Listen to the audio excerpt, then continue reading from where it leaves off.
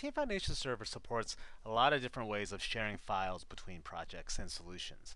In this particular video, I'm going to illustrate one specific way of sharing a common set of files between multiple projects. In this case, I have console application and Windows application as my two projects. What we'll do is create a shared file that these two projects will reference. So whenever a change is made to that shared file, both projects will see those changes immediately. Now, this type of sharing isn't right for every scenario. You can accidentally introduce breaking changes by editing that shared file in, let's say, the Windows application project and introduce a breaking change into the console application project. But there are a lot of scenarios where you do want to share the exact same instance of a file between two different projects. So the first thing we'll do is create a folder inside of our source control. We'll call it shared files. And then we'll create the actual file that we want to share. In this case, we'll just do a basic Visual C# file.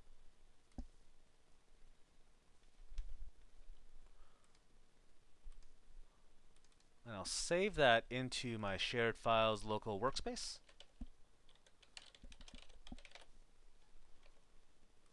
And we'll check in our changes. So notice that I'm working from the new folder and add files features inside the Source Control Explorer. Because these shared files are just standalone source files, we're working outside the usual Visual Studio solution or project system. So now let's add references to that shared file from both of our projects. I've got my console application project open, so we'll add a reference to it, to our shared file.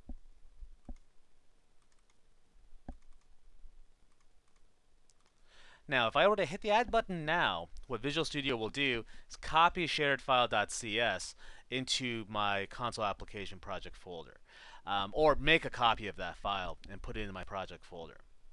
That's not the type of sharing that we want to do in this case. We want to make sure we share this exact instance of a file with everyone else. So what I'll do is do add as link, and that'll create just a reference to my shared file.cs file. And we'll check those changes in. Also got my Windows application project open, so I'll do the exact same thing. We'll add shared file, but we'll add it as a link. And we'll check those changes in. Now, since I'm looking at my Windows application, let's go and access sharedfile.cs. You'll notice this little icon to indicate that I have a link to this file rather than an actual copy of it. So what we'll do is just make a change to the constructor.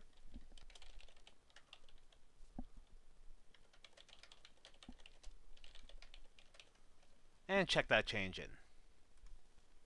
So now, since I've made a change to my shared file, I should see it immediately in my console application project. So if I switch to that, I can see that sharedfile.cs has been edited. And when I pick up those changes, I can immediately see the change that we made in our Windows application project. So sharing one file between two different projects. Again, this model of sharing isn't right for every scenario, but in the cases where you want to make sure that there's one file shared among several different projects, and if that one file were to change, though all of the multiple projects referencing it picks up those changes, then using a shared file and the add as link feature inside of Visual Studio with Team Foundation Server is the way to go.